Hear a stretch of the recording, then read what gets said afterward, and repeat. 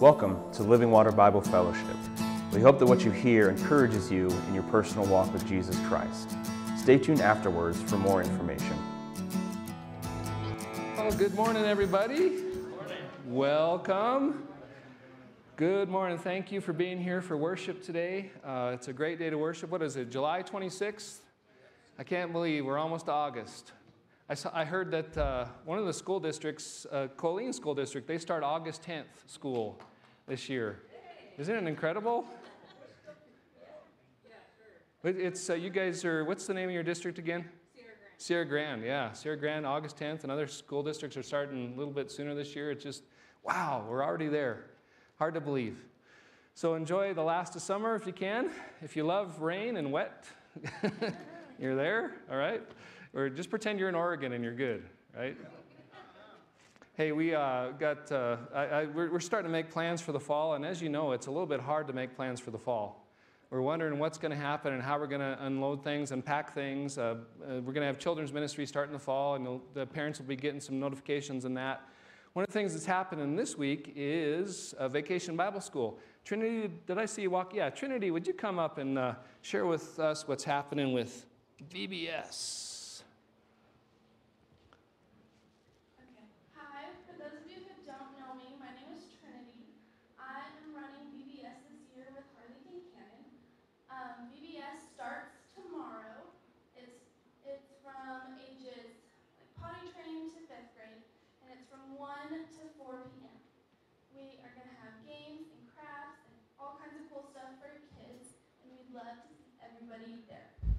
Okay, and oh yeah, any questions for Trinity? Like her favorite color or anything? Oh no, we won't do that to you. There are registration forms out there. There's registration forms out in the lobby. Thank you so much, Trinity. So if you know of parents, if you know of families that are, they're like, what in the world am I going to do next week? Have them bring their kids to VBS. Have them show up 10 or 15 minutes early to get registered. It'll be a great week. We talked a lot about that this week, about our plans, and it's going to go really well. Hey guys, let's start our worship with God's Word. I'm going to go to Psalm 97. Psalm 97. We need to remember who's in charge. Amen? The Lord reigns. Let the earth rejoice. Let the many coastlands be glad. Clouds and thick darkness are all around him. Righteousness and justice are the foundations of his throne. Fire goes before him and burns up his adversaries all around. His lightnings light up the world. The earth sees and trembles. The mountains melt like wax before the Lord of all the earth. Those images, that theophany, that power of God that's pictured there. The Lord reigns. This is his earth. This is his creation. He rules. He reigns. There's nothing that's happening in the world that's out of his control. The heavens proclaim his righteousness, and all the people see his glory. All worshipers of images are put to shame, who make their boast in worthless idols. Worship him, all you gods. People, we tend to turn our eyes towards man-made things, man-made gods, idols of our imaginations. They're empty. They don't save. They don't deliver. They don't bring hope. Our God reigns. Maker of heaven and earth, he rules. He reigns. He's worthy of our worship. Him and him alone.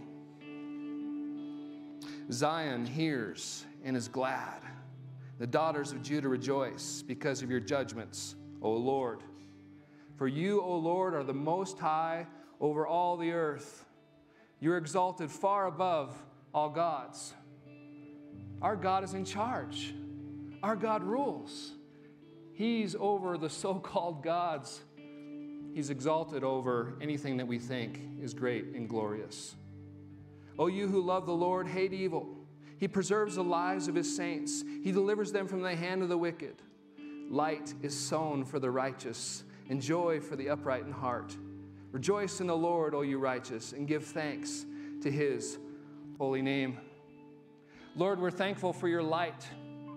We're thankful for your call out of darkness. We're thankful for your rescue, your deliverance, your hope, your gospel.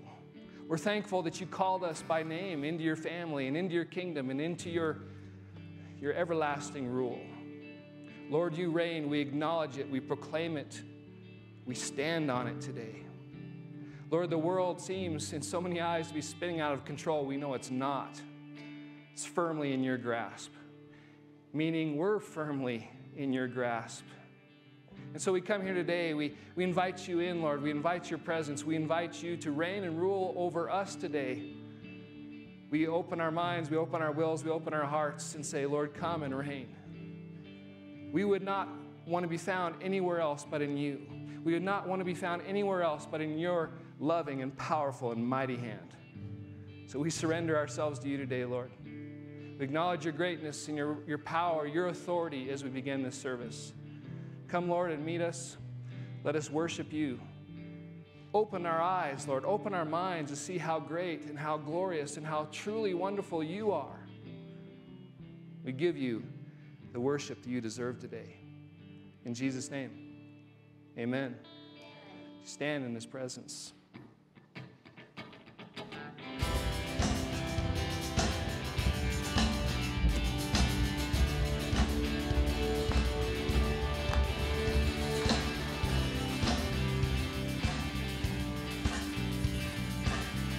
Sing this out, it's the song. It's the song of the redeemed, rising from the African plain. It's the song of the forgiven, drowning out the Amazon rain. The song of Asian believers, filled with God's holy fire. Every tribe, every tongue, every nation, a love song born of a grateful choir. Sing this out. It's all God's children singing glory, glory, hallelujah. He reigns, he reigns. It's all God's children singing glory, glory, hallelujah. He reigns, he reigns. Let it rise above the four winds, caught up in the heavenly sound. The praises echo from the towers of cathedrals to faithful gathered underground. Of all the songs sung from the dawn of creation, some were meant to persist. Of all the bells rung from 1,000 steeples, none rings truer than this. It's all God's children singing glory, glory, hallelujah. He reigns, he reigns. It's all God's children singing glory, glory, hallelujah. He reigns, he reigns. It's all God's children singing glory, glory, hallelujah. He reigns, he reigns. It's all God's children singing glory, glory, hallelujah. He reigns. And all the powers of darkness tremble at what they've just heard. 'Cause all the powers of darkness can't drown out a single word. Sing that again, all the powers. And all the powers of darkness tremble at what they've just heard. 'Cause all the powers of darkness can't drown out a single word. All God's children singing glory, glory, hallelujah. He reigns, he reigns. It's all God's children singing glory, glory, hallelujah. He reigns, God's children singing glory, glory, hallelujah. He reigns, He reigns. It's all God's children singing glory, glory, hallelujah. He reigns.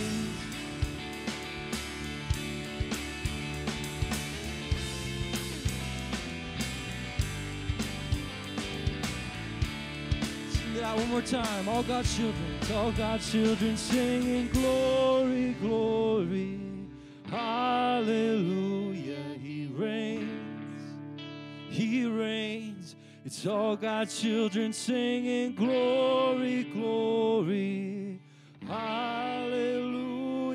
He reigns. Amen. So we've just sang that He reigns, that He is King, that He is Lord. Let's take a second and on our own, with our own voices, say, He is holy, He is good. Declare who God is. So He is so good. He is holy. He's far above. You are King. You are Savior. You are merciful. You are shepherd. You are the way. God,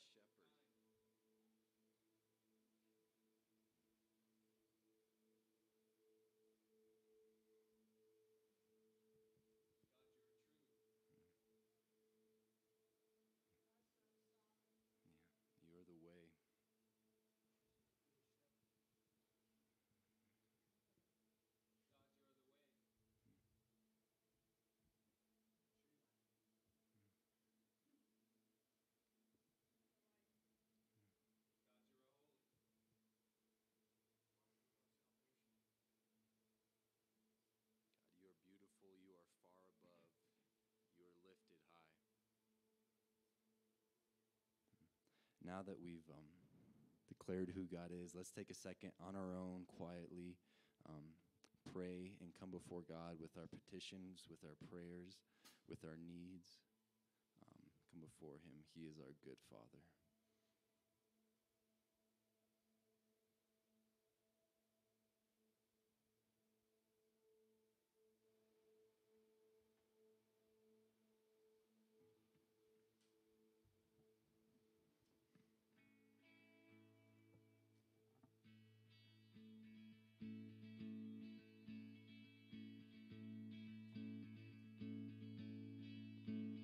I was buried beneath my shame. Who could carry that kind of weight? It was my tomb till I met you. I was breathing but not alive. All my failures I tried to hide.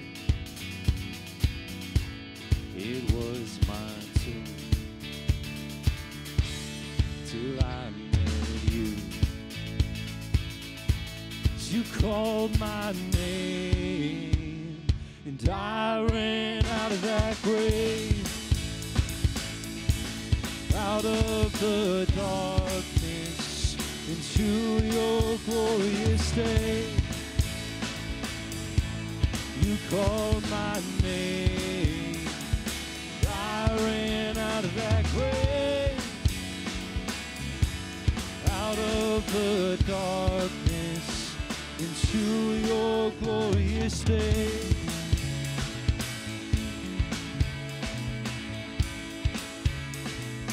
Now His mercy, let's sing this out. Your mercy has saved my soul. Now your freedom is all that I know. The old made new. Jesus, when I met you, oh, you called my name, and I ran out of that grave, out out of the darkness into your glorious day. You called my name, and I ran out of that grave. Out of the darkness into your glorious day.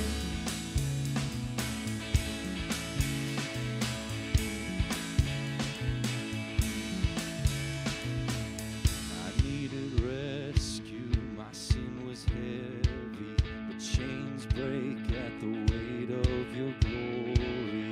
I was sheltered, I was an orphan, but now you call me a citizen of heaven. When I was broken, you were my healing. Your love is the air that I'm breathing. I have a future, my eyes are open, and then you called my name, and I ran out of that grave. Out of the darkness into your glorious day. You called my name, and I ran out of that grave. Out of the darkness into your glorious day.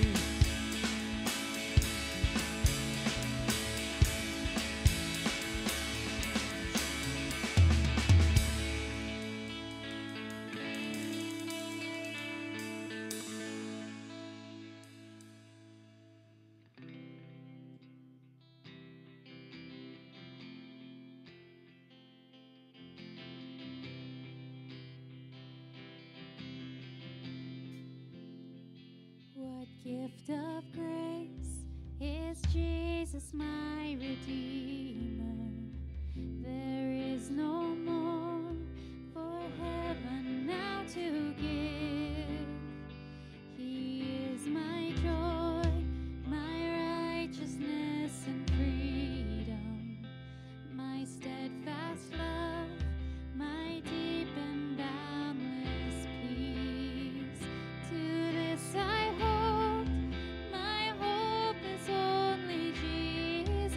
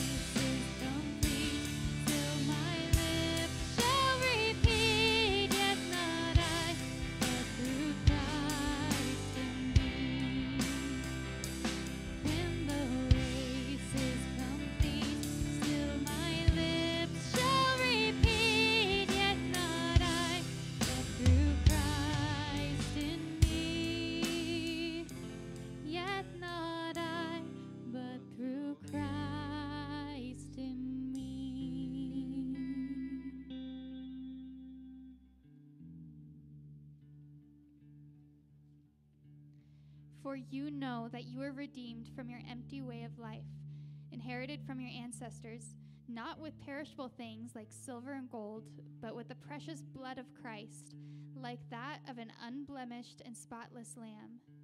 He was foreknown before the foundation of the world, but was revealed in the last times for you. Through him you believe in God, who raised him from the dead and gave him glory, so that your faith and hope are in God.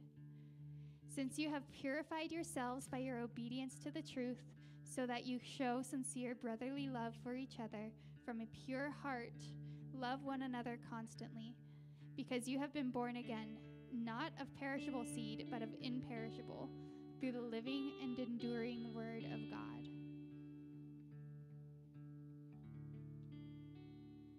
What can wash away my sin? Nothing but the blood of Jesus. What can make me whole again? Nothing but the blood of Jesus.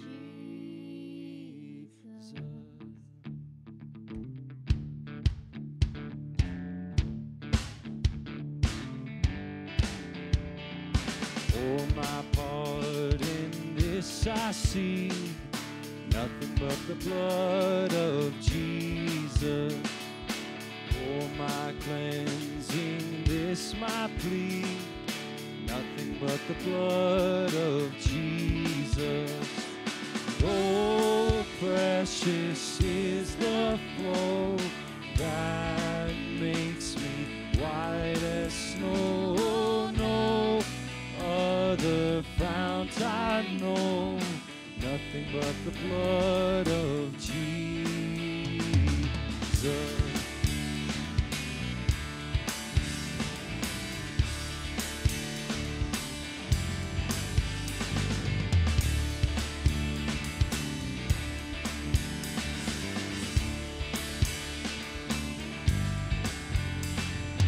Nothing can for sin atone, nothing but the blood of Jesus.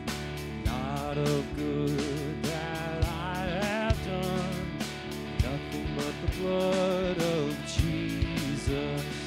And oh, precious is the flow that makes me white as snow. No other fount I know, nothing but the blood of Jesus.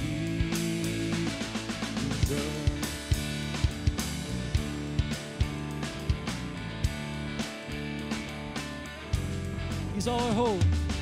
Jesus, all my hope and peace, nothing but the blood of Jesus. This is all my righteousness, nothing but the blood of Jesus. Sing that again. This is all my hope. This is all my hope and peace, nothing but the blood of Jesus. This is all my righteousness, nothing but the blood of Jesus. Oh, precious is the flow that makes me white as snow. No other fount I know, nothing but the blood of Jesus.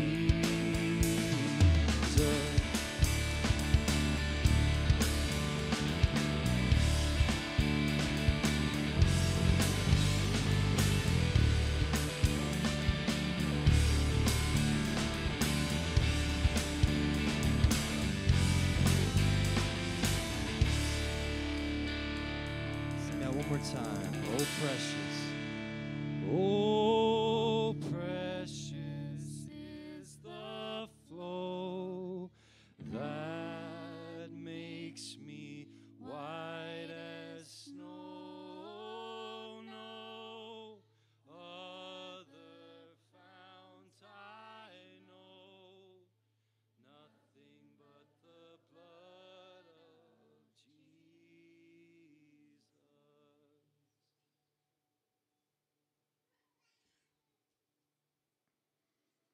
Jesus, we thank you that you shed your blood for us, that you died on a cross while we were your enemies. While we were in open opposition to you, you loved us. You came down. You lived a perfect life. You showed us how to live, but then you went on to that cross and you died in our place. We thank you for the freedom that can be found in you, that you are the way, that you are the truth, that you are the life, that you are the Savior of the world, Jesus. And we thank you that you are the risen King, that you did not stay dead, but 3 days later you rose again, and that we celebrate, that we worship, that we are here because Jesus is alive.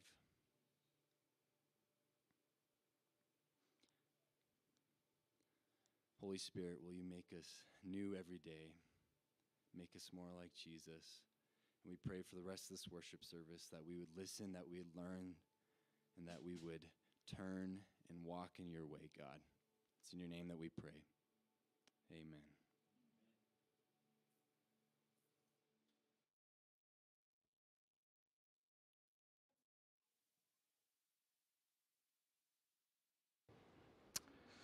Thank you, guys.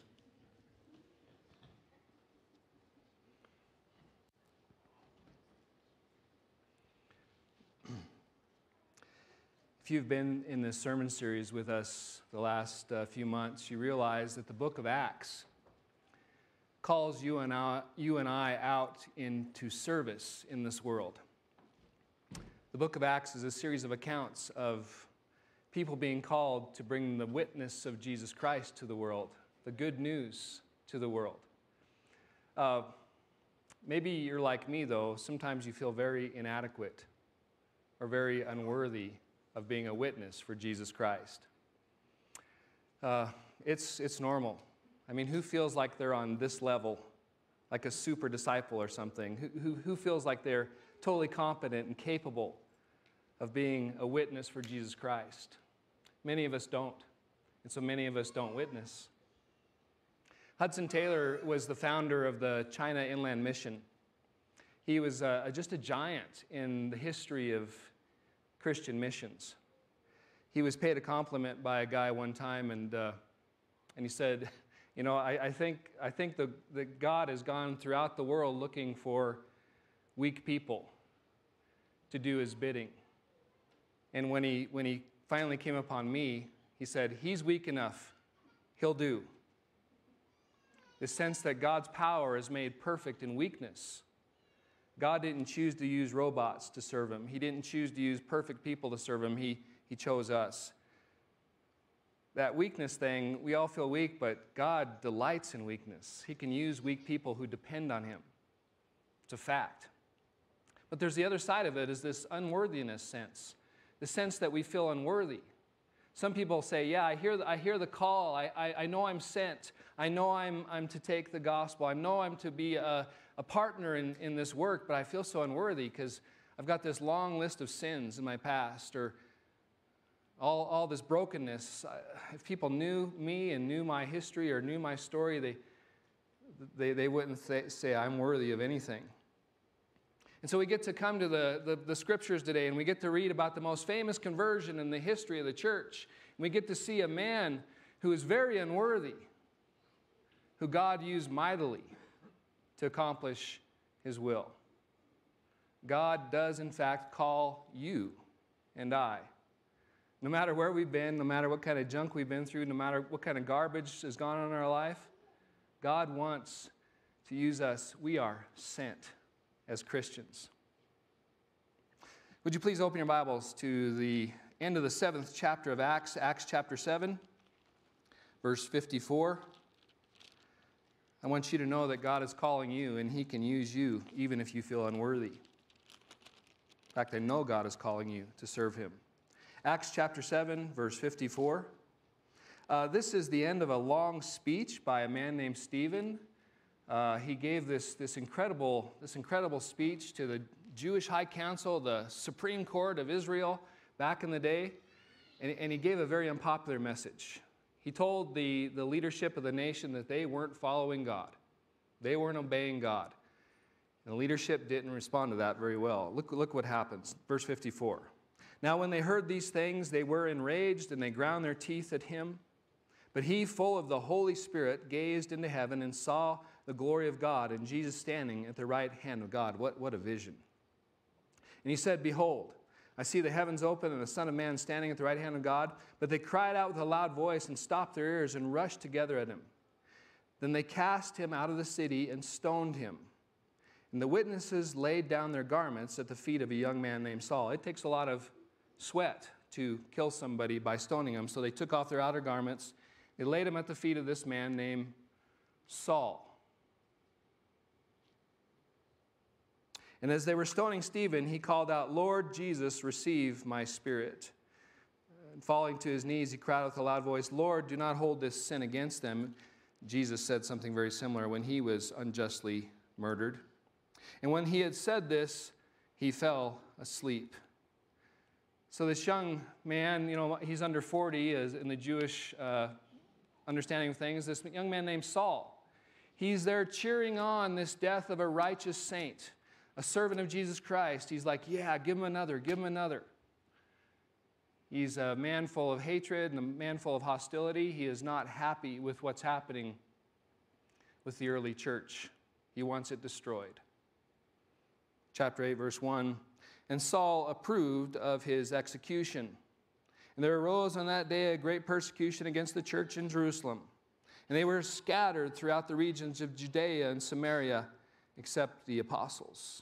Devout men buried Stephen and made great lamentation over him. But Saul was ravaging the church, and entering house after house, he dragged off men and women and committed them to prison.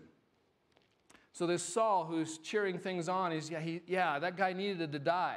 In fact, I'm going to take it to the next level. I'm going to hunt down every Christian I can find. I'm going to try to arrest every Christian I can find. So he got his goon squad together, and they went door to door in Jerusalem. Are you a Christian? No, okay. Are you a Christian? Come with us.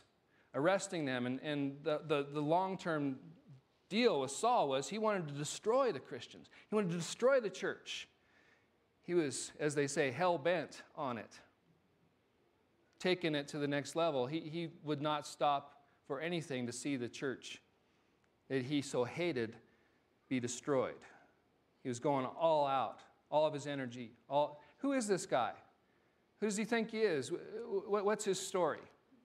Look at Galatians chapter 1 with me, please. Turn over to Galatians chapter 1.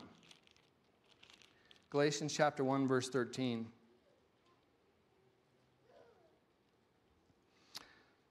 For you have heard of my former life. This is Saul speaking, the Apostle Paul.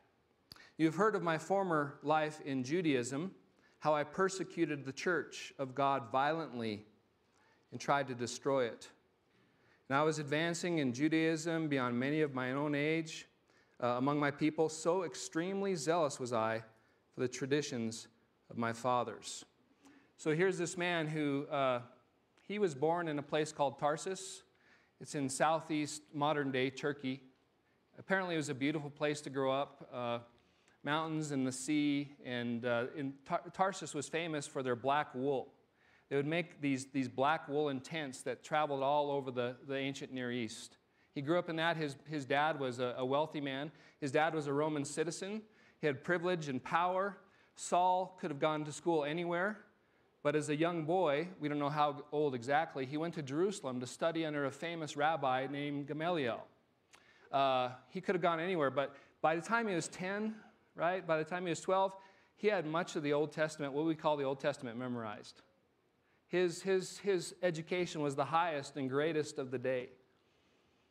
He was very zealous. And as he grew up, man, he wanted to be a star in Judaism. He wanted to be the top of the top, the cream of the crop, as they say.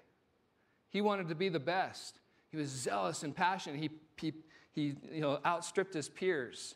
All the people in the Pharisaical party, the party of the Pharisees, they saw him as a rising star. He's gonna be a superstar one day. Okay, extremely zealous, but he persecuted the church. That's a great memory that he had later in life. I was a persecutor of the church. I was acting violently against them. Imagine how many beatings he doled out. How many people he beat up. How many people he destroyed You know, how many people, how many families he ripped apart? But he was a very religious man in the party of the Pharisees, famous for it. Look at Philippians chapter 3, please. Philippians chapter 3, just a little bit more background on the Apostle Paul, or the man called Saul. Saul was his Hebrew name, named after the great King Saul, but as a Roman citizen, he had a Latin name, Paulus. And so at the beginning of this journey that we meet Saul, he's an unbeliever. He's a religious man, but he's an unbeliever. But after he becomes a Christian, Luke starts calling him Paul, and that's the way he went by, Paul. So we have here in chapter 3, verse 4, he's talking about, man, people think that they're righteous by their works. People thought that they were good enough by their works. Check me out. When I look back in my life, I was totally righteous before God as far as I knew. Though I myself had reason for confidence in the flesh also, if anyone thinks he has reason for confidence in the flesh, I have more. Circumcised on the 8th day of the people of Israel, the tribe of Benjamin, a Hebrew of Hebrews. As to the law, a Pharisee, meaning very, very passionate about keeping all the law. Every last letter of the law, every last iota of the law, they would keep it to the best of their abilities. Okay? As to zeal, a persecutor of the church. As to righteousness under the law, blameless. Okay, so we have this man who is brilliant, gone to the best school, educated under the best rabbi. He knows the Hebrew Scriptures inside and out, and he's saying in his life, prior to meeting Christ, that was so important. It was everything to him. To be a Pharisee meant you kept the law in such a way that you just knew you were righteous. And it turned into this religious thing where you earned your righteousness before God. And as far as he knew, before he met Jesus Christ, he had earned his righteousness. He had earned his righteous standing. He could expect as a good Pharisee, you know, the guy wearing the turban with a satchel on the front of the turban with the blue fringed robes. He looked awful impressive marching up and down the street as a Pharisee. His chin up. He thought he had grabbed God by the tail and had God right where he wanted him. He didn't realize he was desperately lost and needed a Savior. So this man, he sets out. Maybe he's the rising star. Maybe he wants to impress everybody. So he gets the idea that, hey, this church, I'm going to destroy it. He hated the church. He was a hostile man, a violent man. He wanted to do away with it. And I think, reading through the lines, like if he thought he could accomplish this task, everybody would put him in the front of the line. Like he would be maybe a leader. Maybe he'd be the high priest, you know, not the high priest, but he'd be in the Sanhedrin one day as one of the chief Pharisees there. So that's kind of his background. That's this man that we're meeting today, thinking he's righteous before God, but just angry and bitter and mean and destroying life after life. It's not, and I should show you just how far he went. Acts 26, verse 9. Just what was this persecution like? How far did it go? In the book of Acts, this conversion of Saul is so important that Luke tells it 3 times. In Acts chapter 9, in Acts chapter 22, and Acts chapter 26. This account is before King Agrippa. He's telling his story, and just look how far he went in his evil. I myself was convinced that I ought to do many things in opposing the name of Jesus of Nazareth, and I did it so in Jerusalem. I not only locked up many of the saints in prison after receiving authority from the chief priest, but when they were put to death, I cast my vote against them. And I punished them often in all the synagogues and tried to make them blaspheme. In raging fury, you know, he was ravaging and raging fury against them. I persecuted them, even the foreign cities. Now, the Roman people, the Roman overseers, they had a kind of law that the Jews couldn't take lives of themselves. They couldn't execute the death penalty. And we saw that in the account of Jesus, right, in the Gospels. But he's saying, man, there's a lot of people put to death, and I was there. I was cheering them on. If they didn't put them to death, the goon squad, what they would do was they would interview people. And again, we kind of know this from history, the way it goes. Like, are you a Christian? If not, recant. Tell me right now you're not a Christian. But if you are a Christian, they interview them, and they get them to the point of blasphemy, where they would say, yeah, Jesus is Lord. And then what they would do often would flog the guy or the gal, is rip up their back, beat them half to death, or they put him in prison. So what he's doing, he's ripping apart families, he's ripping apart communities, he's putting people in prison. We don't know how many people actually died because of Saul. And so you're getting my point, that this isn't a godly man. He's the most moral man you can ever meet. And there's a difference between morality and godliness.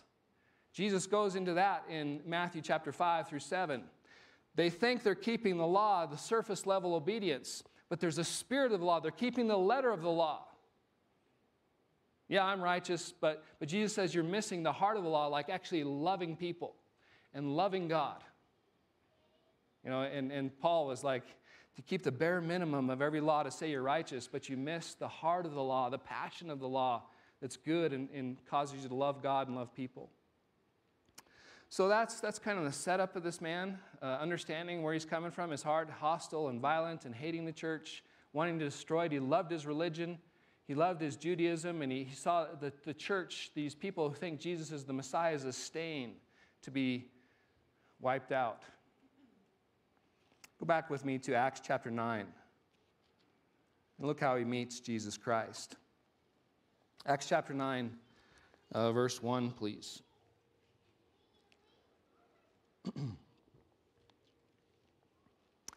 But Saul, still breathing threats and murder against the disciples of the Lord, went to the high priest and asked him for letters to the synagogue at Damascus, so that if he found any belonging to the way, men or women, he might bring them bound to Jerusalem. Now you got to understand where Damascus is. It's 150 miles north of Jerusalem. It's like a 5 or 6 day journey. And how many guys did he take with him? The goon squad, did he have 20 or 30 other Pharisees with him? Their intent is to go up to Damascus. Like, he's not satisfied just with Jerusalem. He feels like the way, the early Christians, they didn't call themselves Christians. The non-Christians called them Christians at an early point. Their name for themselves was the way in the beginning.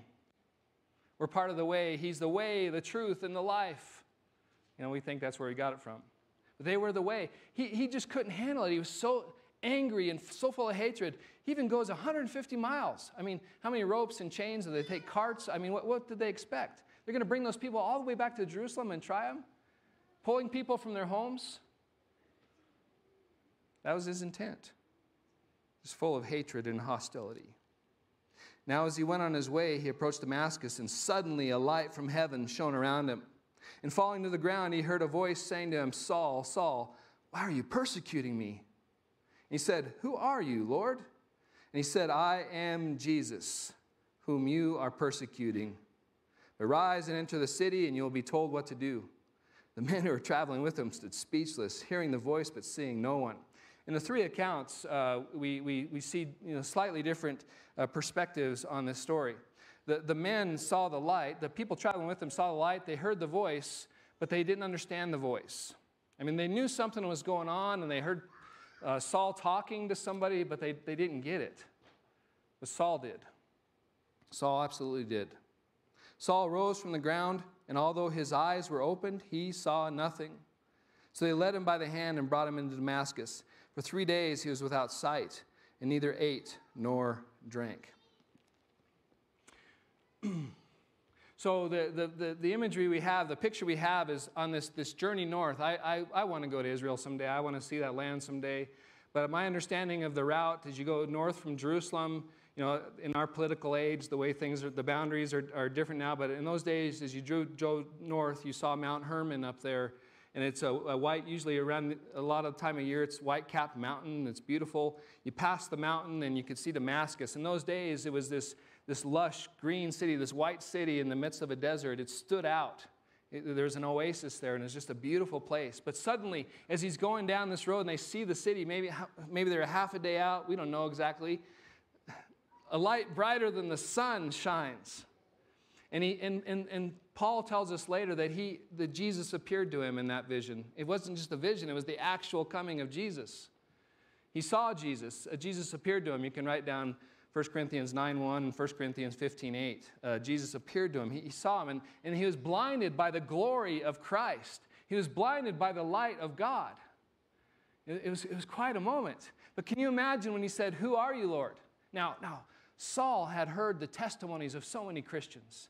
He'd heard the gospel by this time so many times. As he interviewed Christians, as he persecuted Christians, he heard them say, Jesus rose from the dead. We believe in him because he rose from the dead. He heard so many people say, Jesus is Lord, Jesus is Lord. You can imagine how many times he mocked Jesus, how many times he laughed in people's face. Your Jesus is dead. Your Jesus is this impoverished carpenter. He's a nobody. He's a nothing. Making fun of Jesus was his vocation, his joy. He hated Jesus. And now he says, "Who are you, Lord?" And I am Jesus, whom you are persecuting. Talk about heart attack city. Right? I mean, they just speechless. He was wrong. He'd built his life on a lie that Jesus wasn't alive. We as Christians build our life on the truth that Jesus is alive. We don't have anywhere else to go. This is our reality. This is our worldview. This is our understanding of things, is that Jesus Christ is God. He's fully man, fully God. He rose from the dead. He rules. He reigns in this world today.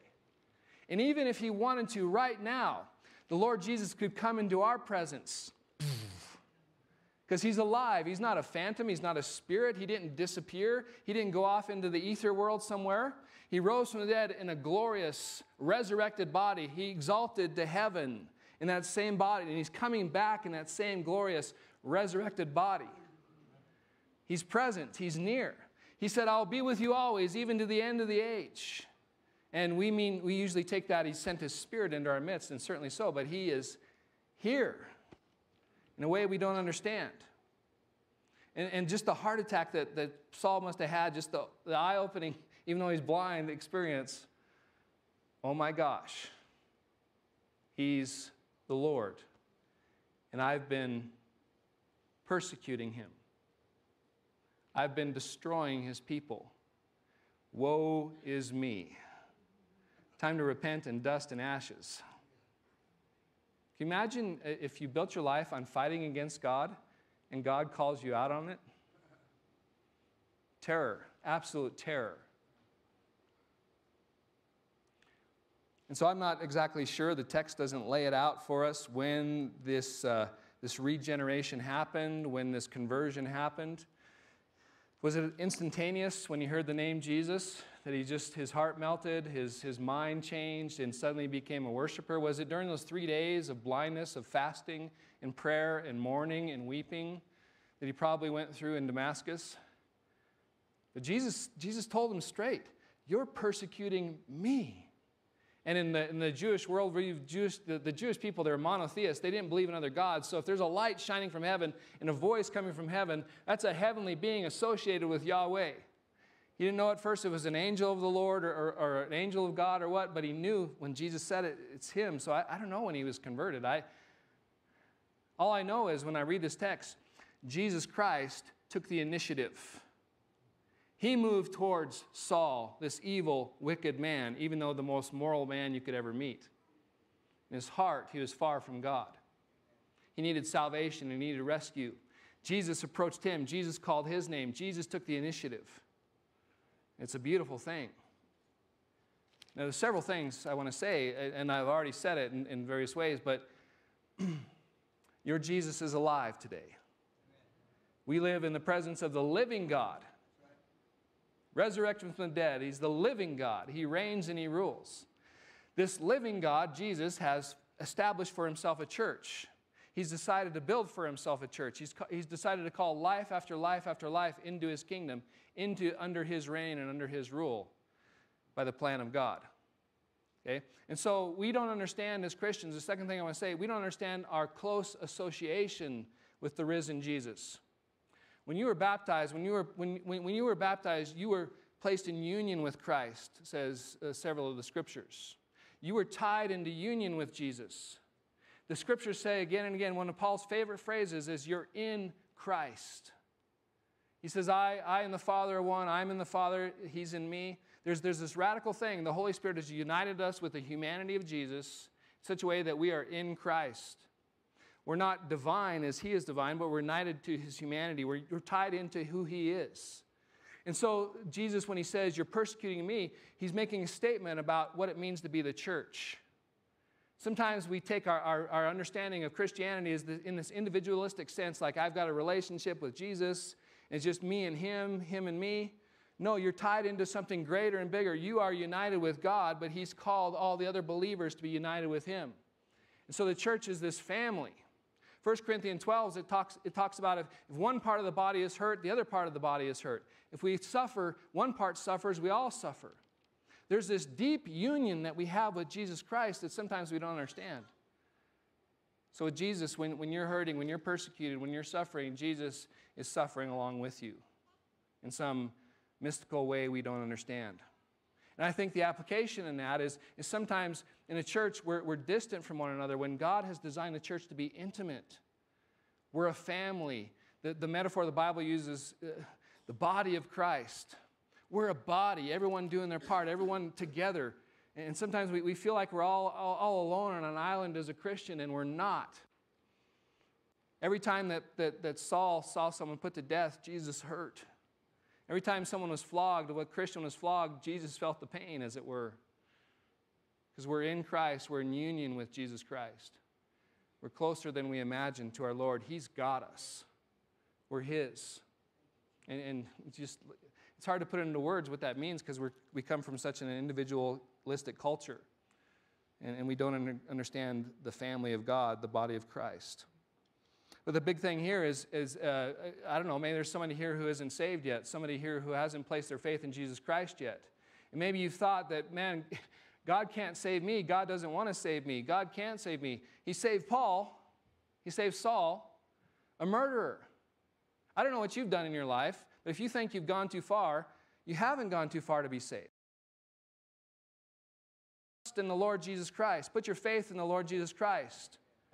Trust in his work on the cross, dying in your place for your sins as the atoning sacrifice. Trust in him and he will save you. He will rescue you. He will deliver you. You can be saved. So we don't know when the conversion happened, but it's a beautiful thing. Look at verse 10. Now there was a disciple at Damascus named Ananias. The Lord said to him in a vision, Ananias, here I am, Lord. And the Lord said to him, rise and go to the street called Straight. I read somewhere that this Straight Street is still a main thoroughfare in the city of Damascus today. Some things never change. At the house of Judas, look for a man named Tarsus, named Saul, for behold, he is praying. And he has seen a vision, a man named Ananias come in and lay his hands on him so that he might regain his sight. Then Ananias answered, Lord, I have heard from many about this man, that he's done evil among your saints at Jerusalem. And here he has authority from the chief priest to bind all that call in your name. And so Ananias is like, Lord, are you sure about this? And we all understand that, right? Our human fear, but God called him to trust. The Lord said to him, go, for he's my chosen instrument of mine to carry my name before the Gentiles and kings and children of God. So there's Saul's commission, Paul's commission. For I'll show him how much he must suffer for the sake of my name. So Ananias departed and entered the house, and laying his hands on him, he said, Brother Saul, the Lord Jesus has appeared to you on the road by which you came, has sent me, so that you may regain your sight and be filled with the Holy Spirit. And immediately something like scales fell from his eyes. We saw some of the healings that Jesus did in the Gospels, something like that happened. And he regained his sight. Then he rose and was baptized. And taking food, he was strengthened. So there's several things to say here. I probably don't have enough time to say so much here, but we see here that Ananias is called and used by God. Is Ananias an apostle? No, not in a big A sense. He's not an apostle. He's not.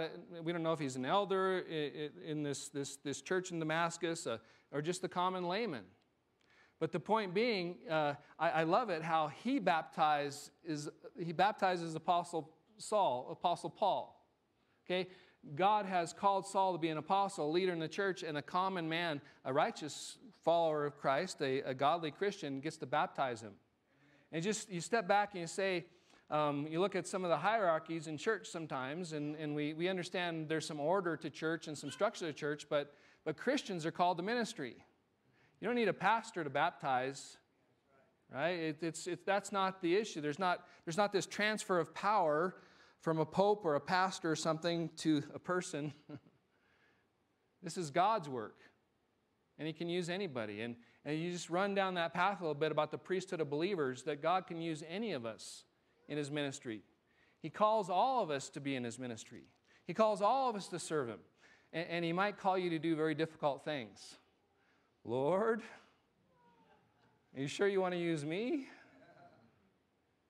He did. God doesn't make mistakes. He's called you into His family. He's called you into His kingdom. He calls you to serve Him in different ways. The body of Christ, this part of the body does this part of the body does that. Praise God. We're all part of the body. We're all called to ministry. We're all called to service. It's a beautiful thing when the church is on mission, doing its work. But so He lays His hands on him. The Holy Spirit comes. And again, we don't know. Acts tells the story of different believers, Jewish believers, and then Samaritans, and then the Ethiopian eunuch, the guy from Africa being saved, and then Gentiles being saved. And there's a lot of interesting things about how the Holy Spirit comes. But Paul says, I keep conflating the two. Saul says in his baptism, I am officially identifying with Jesus Christ. Yes, He's saved me. I am His. Baptism is this time where we say, yes, I want to be united with Christ. I want to stand with Christ. I want to live for Christ. Really, baptism is the start of discipleship. It's a picture of what's happened on the inside. It's an outward expression of saying, yes, I belong to Jesus Christ. Yes, I'm following Jesus Christ. Yes, I'm going to keep His commands. You see, as Christians, it doesn't mean we're not religious. We are religious, but we're not religious to earn salvation. We're not religious to try to earn righteousness, because our righteousness comes from Jesus Christ alone. Amen.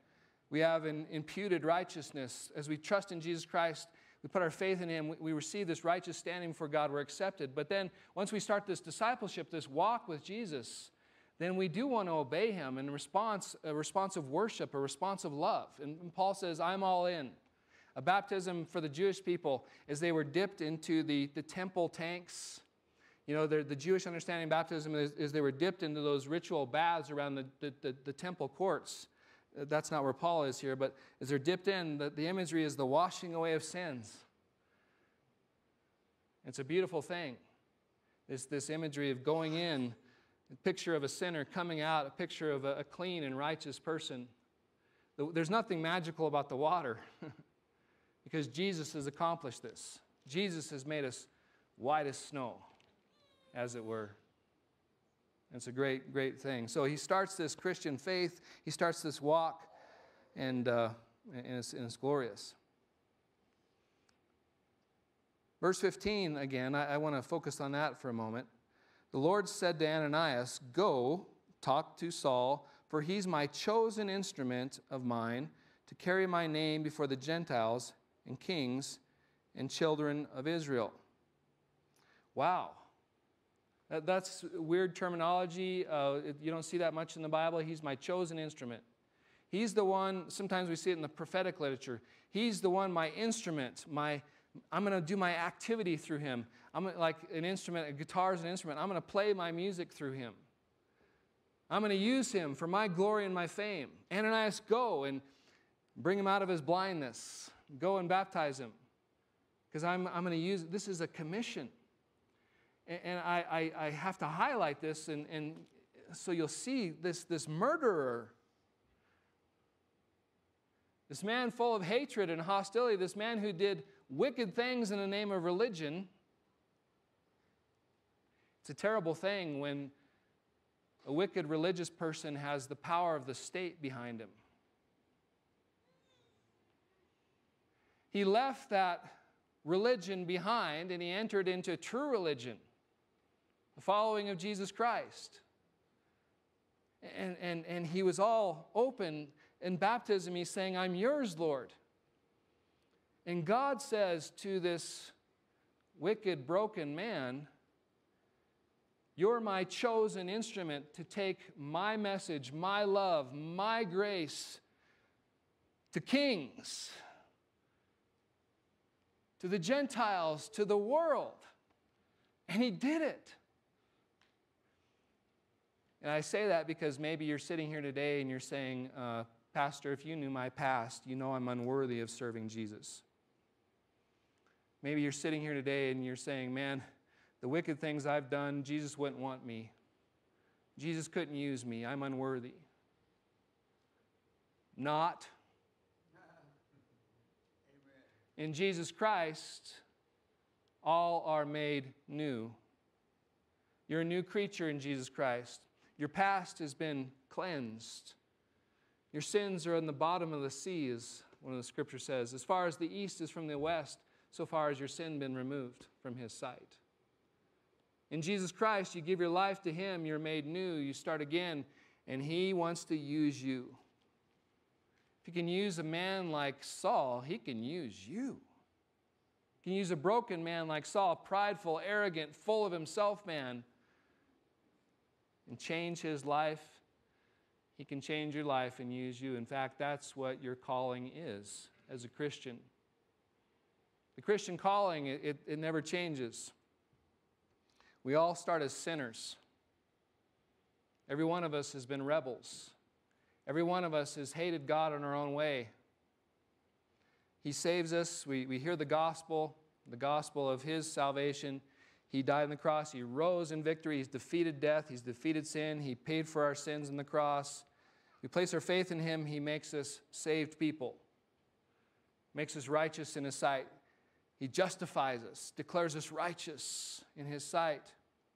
In the normal Christian life, we don't just get saved and then we just wait till heaven. We're all called into ministry. We're all sent. So we move from sinner to saved to sent. That's the normal Christian life. If you are in Christ, you're not meant to just sit around and wait for the rapture. You're not just meant to sit around and wait till he takes you to heaven. He's called you into the ministry on purpose. He's called you to participate in the redemptive purposes of God. He's called you to participate in your own way, in your own setting, to share the gospel, to love people in his name. Apostle Paul's life, I need to kind of tie this up, but look at 1 Timothy with me. 1 Timothy chapter 1, verse 12. Here he is. He's an older man. He's discipled this man named Timothy, and he wants Timothy to think about him as an example. Chapter 1, verse 12. I thank him, 1 Timothy chapter 1, verse 12, I thank him who has given me strength, Jesus Christ our Lord, because he judged me faithful, appointing me to his service.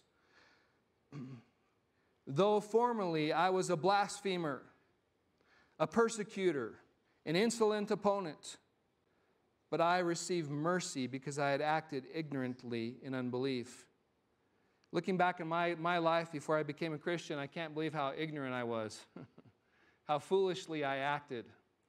Looking back on my time before I became a Christian, I'm like the Apostle Paul. I can't believe how merciful God was towards me in calling me into his family and calling me into his service. So here the Apostle Paul says, though formerly I was a blasphemer, a persecutor, an insolent opponent, but I received mercy because I acted ignorantly in unbelief. And the grace of our Lord overflowed for me with the faith and love that are in Christ Jesus. The saying is trustworthy and deserving of full acceptance, that Christ Jesus came into the world to save sinners, of whom I am the foremost. I'm the chief of sinners. And we're like, Paul, you haven't seen my life. He says, I'm the chief of sinners. And isn't it amazing that God in his mercy chose to use me, chose to call me? And he's telling this to Timothy. And Timothy, if he can use me, he can use you. Tell people that, Timothy. Teach that to people, Timothy. Use me as an example. Man, church, you think you're unworthy or you think you're too weak. Look at the Apostle Paul. God used him to be an apostle, a leader in the church. The persecutor becomes a leader in the church, the one who caused Christians to suffer. Now he's suffering in Jesus' name. It's an amazing turnaround. Verse 16, but I receive mercy for this reason, that in me, as the foremost sinner, we're meant to understand that, the chief of sinners, Jesus Christ might display his perfect patience as example to those who were to believe in him for eternal life. To the King of the ages, immortal, invisible, the only God, be honor and glory forever and ever. Amen. Isn't that great? Isn't that wonderful? He considered himself, as he thought about the holiness of God and the righteousness of God and the blessings he received, the mercy he received, the grace he received. He's like, wow, God is using me. Timothy, God can use you too. Tell it to the church. God can use everybody in the church if he can use me. So how did this play out in Saul's life? Let me tie up this story, this account. Chapter 9, verse 19. So he's taken to Damascus. 3 days he's praying, he's suffering. You know, but he's converted. He gets baptized. And in verse 19, and taking food, he was strengthened. For some days he was with the disciples at Damascus, and immediately he proclaimed Jesus in the synagogue, saying, he's the Son of God. I think that's the only place in Acts where that's said it that way. And all who heard him were amazed and said, is not this the man who made havoc in Jerusalem of those who called upon his name? And has he not come here for the purpose to bring them bound before the chief priest? But Saul increased all the more in strength and confounded the Jews who lived in Damascus by proving that Jesus was the Christ. This is the normal Christian life. Not that you're going to be preaching before kings or speaking before, a world stage or something like that, but the normal Christian life is sinner turned into saint, turned into servant. We are all in that same boat, sinners who have been saved by the grace of Jesus Christ. And then God turns around and uses these broken former chief sinners and uses us to share the gospel, to witness of Jesus, to minister to people, to love people, to serve people. It's a beautiful thing, this grace of God, isn't it? Absolutely. Wow, he would use us, and he wants to use us. Don't you think for a second, don't you leave here believing today that you're an improper vessel for God to use. I guarantee you that Jesus wants to use you to change people's life. That he wants to use you to make a difference in people's life. He wants to use you. I don't care how young you are, how old you are. Well, you're still drawing breath. He wants to use you for his glory and his fame. He fills you with his Holy Spirit. He fills you with power. When you're weak and you're humble and you're meek and you ask for strength, he'll fill you with your power and he can use you mightily and powerfully. You are sent. Sinner turned to saint, turned to sent servant.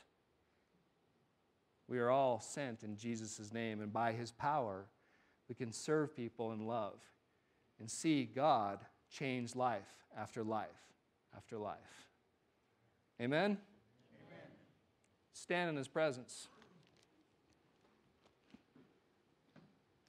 God Almighty, we thank you for your amazing grace. We pray for the other churches around our state who aren't meeting today. We pray for those Christians who haven't been able to fellowship for a long time. We ask for grace to come upon our country, that this virus would be done away with. Amen. Lord God, we ask for you to open up the churches again. But Lord, don't open up the churches again if we're making it all about us.